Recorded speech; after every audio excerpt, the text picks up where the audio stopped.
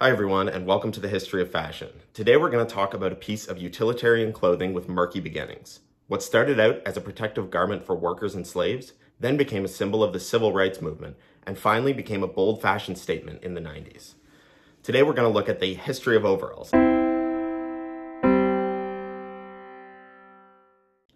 Overalls are a garment consisting of trousers with a front flap over the chest, held up by straps over the shoulders. They're typically made of sturdy material and worn especially as casual or working clothes. So this video, I'm going to break up into a couple different categories, going through the history of overalls, mainly in the West. So we're going to start out in Britain. The origins of overalls are murky at best.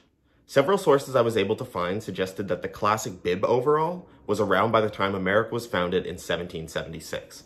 However, tracing it back further than this is much more challenging and involves some guesswork. So to start with, it's important to know that the common British term for North American overalls is dungarees. Dungaree originally referred to a heavy, durable fabric imported from an Indian town known as Dongri in the late 16th century.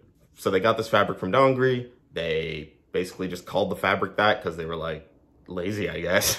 And Dongri was anglicized to dungaree, and that's what the British knew this fabric as. So the British also used the word dungaree to describe selge de Nîmes, another fabric from the same era, this one from France. Selge de Nîmes is now known as denim, or at least an early version of it. During this time, clothes made from either type of dungaree fabric were regarded as rough work clothes worn by those in low social classes. While the word dungarees wouldn't refer to bib overalls for a few centuries, it isn't a stretch to imagine that sometime in between the early 1600s to the late 1700s, the first pair of bib overalls were created in Britain, likely from dungaree or denim fabric. And that would kind of explain the name they would later be given.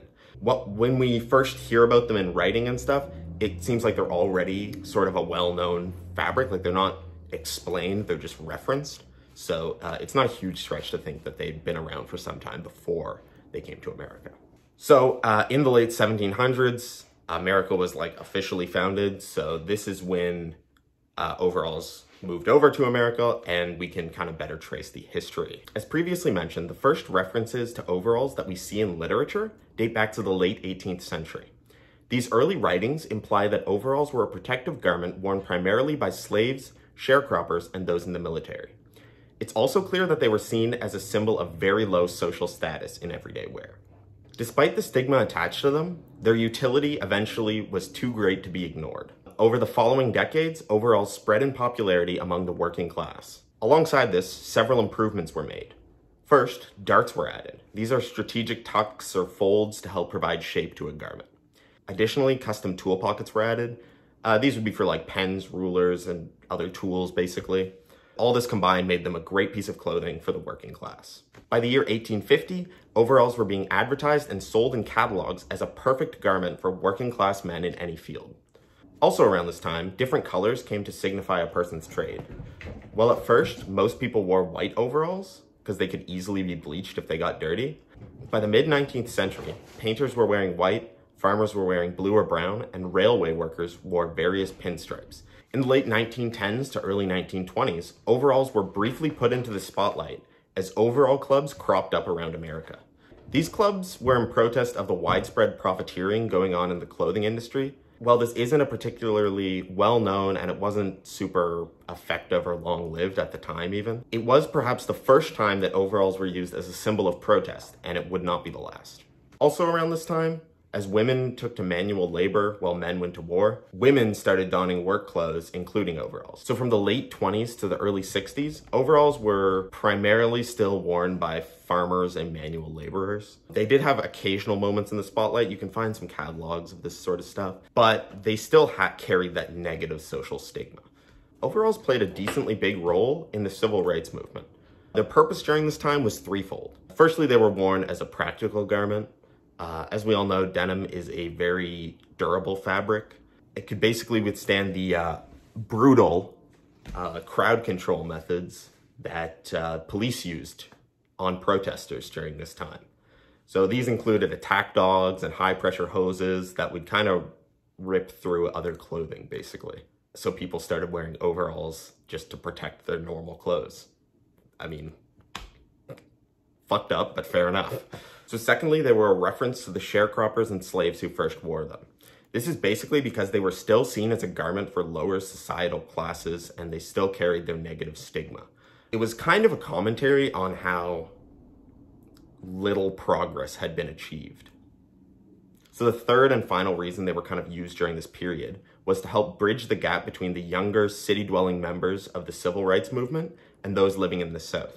Black Americans living in the South were subjected to arguably the worst abuse in the country at this time.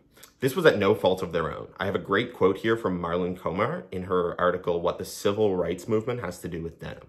To register to vote as a black person was to risk losing your job, or worse, your life, by inviting the Ku Klux Klan to your backyard. Overalls and other denim clothing helped to spread the message of a new era for civil rights to Southerners. In some ways, they helped to form unity between Black Americans across the country. Up until this point, overalls had been used primarily as a tool. First, for production and utility, and then as a symbol of oppression. However, overalls would soon be thrust into the world of mainstream fashion. Beginning in the late 1980s, but mostly in the 90s, the hip-hop scene embraced baggy overalls as part of their signature look. This, paired with other bold pieces worn by the community, helped push the larger-than-life, in-your-face attitude of many of the stars of the scene. This is really when overalls changed from being strictly a utilitarian garment to being a bold mainstream fashion piece. It's interesting to reflect on their history with this in mind. Originally a symbol of the lowest social status, they had now been transformed to an iconic element of mainstream fashion by the very communities that were first wearing them and were judged for wearing this low-class garment. Overalls probably reached their peak popularity in this time, the mid to late 90s, but their meaning had been changed permanently. Today, they've seen a huge resurgence in popularity alongside many of the styles of the 90s.